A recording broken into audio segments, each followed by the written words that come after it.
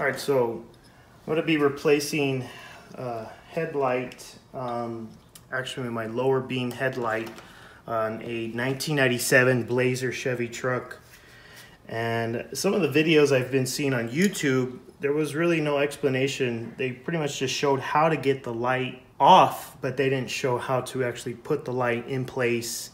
So that's what I'm going to be showing you guys how to do on a 1997 Blazer truck. Once again, first you got to find these two long metal rods here, like chopsticks, and I'm using a 5mm wrench here, and I'm going to be taking these off.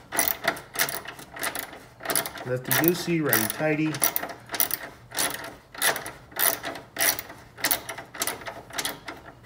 Down over here by the bush, and they look like that. You take these off and replace them. Just take some turns, some loosening a lot. Sometimes these are really tight.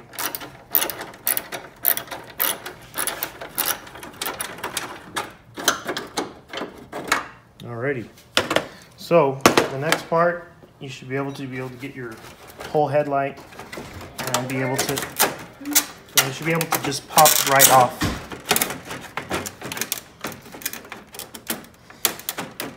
Son of a bitch. Alright, I may have miscalculated. This is a little harder. You just kind of have to jimmy it. But it should be able to just, oh, there you go. There it goes. Hold on. So now we're going to be replacing the low beam, which is this one right here. And what we're going to do is you rotate them. You rotate them out of place like this. Well, I already rotated it. And it should pop off. I accidentally rotated it, but I accidentally took off the actual cap already. And then should be able to pop off. Here it is.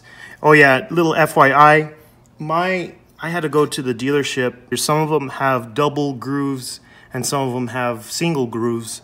Since mine's a little older, I guess, I don't know, maybe the model, it came with a double groove, so make sure you get that. Very important. You don't want to make that mistake. I can't get this shit. Hold on.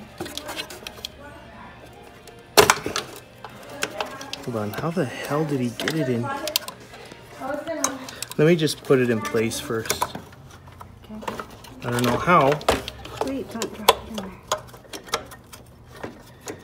Okay, there we go. Alright, I just twisted it. Boom. Awesome. Put it into place.